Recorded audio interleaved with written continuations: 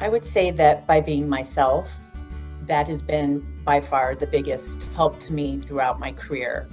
And I know that sounds pretty basic because who else would I be? But you would be surprised how many times that women will find themselves in male-dominated industries and feel that they have to emulate a different type of person rather than who they are. And I think it's really important, and I have always held true, at least I believe I have always held true, to always checking in and making sure that I am being my genuine self.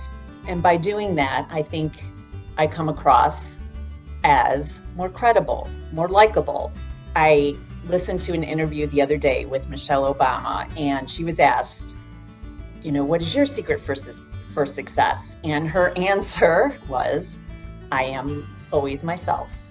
And so, if Michelle Obama and I are doing the same thing, then clearly that is a pretty good idea.